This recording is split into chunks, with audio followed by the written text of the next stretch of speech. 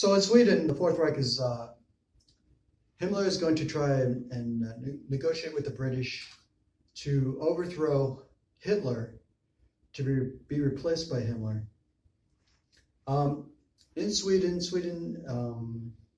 as a neutral but fascist sympathizing country, the British head of the legation in Sweden is a person by the name of Mallet, who's connected to Hamburg banking families and City of London banking families. So Himmler is negotiating with the head of the British legation, Mallet here, to bring about a peace, a détente. And this is similar to when earlier in the war, these same British fascist sympathizers were, the Nazis were sending out feelers to see if they could formulate a peace plan with the British, with these British fascist sympathizers. Now, what we end up with is Mallet negotiating with Himmler. But it's interesting because his Mallet family it's a British family, but it's connected to Hamburg banking families. And it is also has a wing of that family in the United States of America, the Mallet-Prevost family. The Mallet-Prevost was the Wall Street law firm from which all the organizers of the fascist coup against FDR were employed by.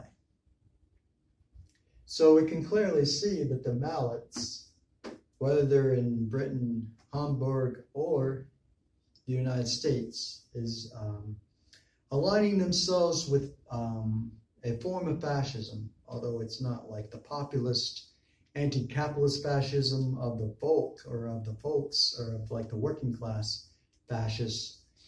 Their system seems to be considerably different from what is basically nothing more than a disguise for feudalism under these fascist viewpoints or their plans. So the Fourth Reich is being formulated in negotiations between British fascists and German fascists. And it's centered around Hamburg banking families and City of London banking families.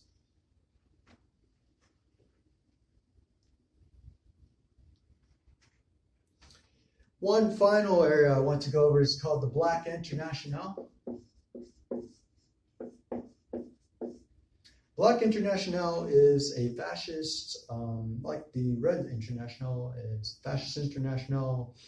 Different fascist revolutionaries participating in it.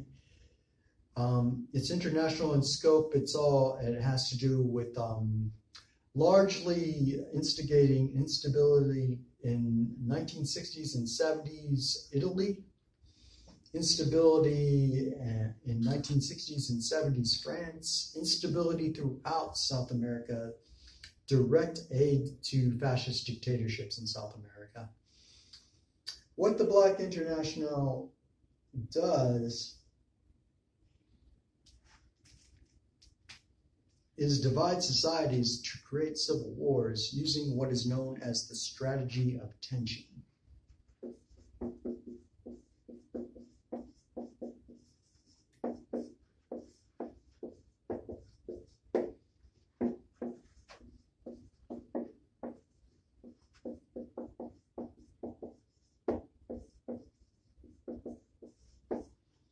The strategy of tension is to introduce into society as many cleavages, as much even violence, to divide people into poles.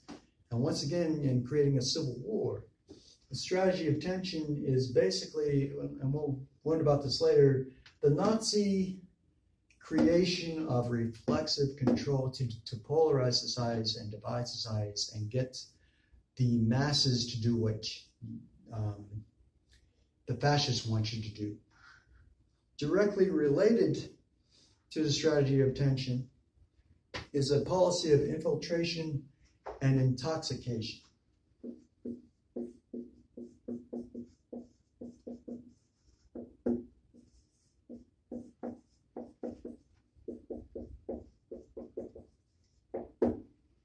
Infiltration, well, that's obvious. They're going to take Nazis and they're going to put them in, say, a communist group. They're going to take Nazis and put them in a Republican group. They're going to take Nazis and put them in a Democratic group, and they're never going to tell them they're Nazis.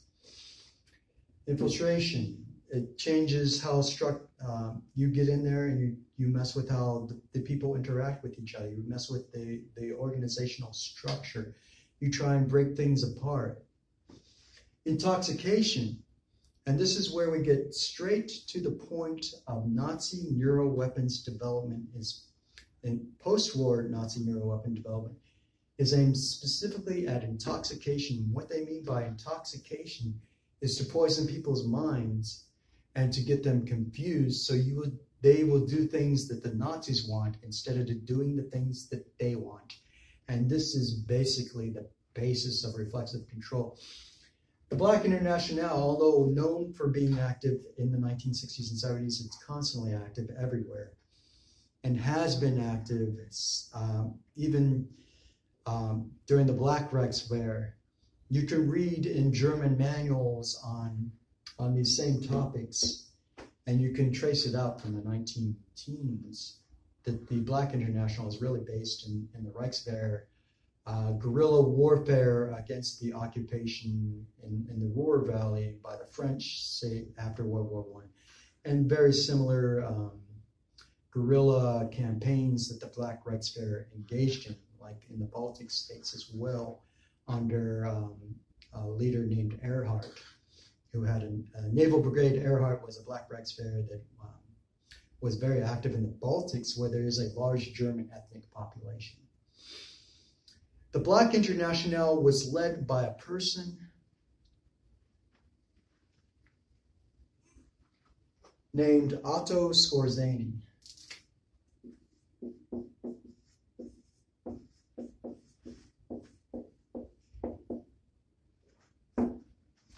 During the war, Otto Skorzeny was an SS commando.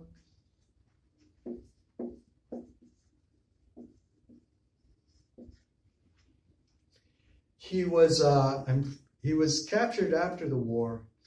At the end of the war, Himmler actually appointed him to head up SS intelligence. So obviously Himmler had him in mind to continue the fight, to be like the general.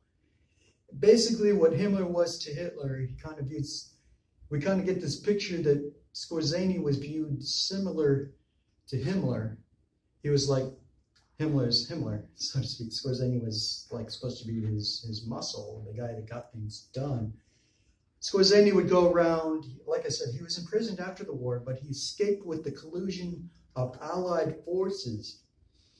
And right after that war, he was spotted in the United States training American Special Forces. Then later he went back to Europe and started fomenting trouble in various countries like Spain and France and Italy. It's interesting that in France, he was caught by journalists infiltrating communist groups and was outed as this Nazi commando. So we can see how infiltration and intoxication is directly, implemented by these people. Their sole purpose in infiltrating these communist groups in France was to create a civil war, and this was during the student protest movement in the 60s and 70s.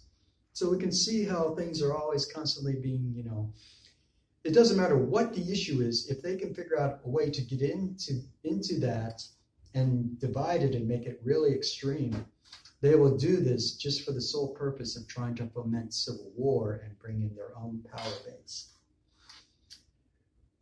That's it for chapter 1. This was basically all of chapter 1. We'll move on to chapter 2 next, which is a general overview of information warfare.